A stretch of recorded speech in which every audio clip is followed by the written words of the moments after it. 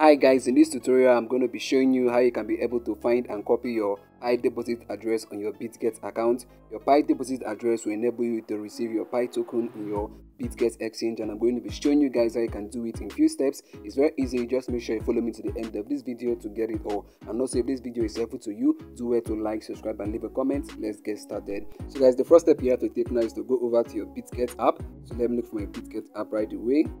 Where is it? Then let me tap on it. So guys, now you can see my Bitget app is opening. Right here is my Bitget account. Here is the home page. So the next step you have to take now is to tap on where you can see assets. You can see it right there at the bottom right corner, assets. So let me tap on assets. So guys, here is the next step now. What you have to do now is to tap on where you can see add funds on the left hand side. You can see it right there. So let me tap on it. And here is the next step. You have to tap on where you can see deposit crypto. You can see it right there at the top. So let me tap on it.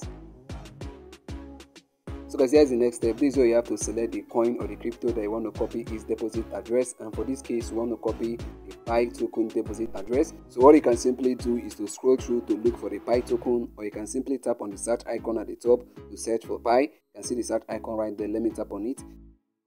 Then let me type in Pi, P-I. So guys, now you can see the search result right there. You can see Pi token right there. You can see the Pi logo. So what I can do now is to tap on it to select it. So let me tap on it right away. Well guys, you can see now that's the Pi token deposit address. You can see right there being encircled. So for me to be able to copy it now, I have to tap on the copy icon just next to the deposit address. You can see it right there on the right hand side. So let me tap on copy.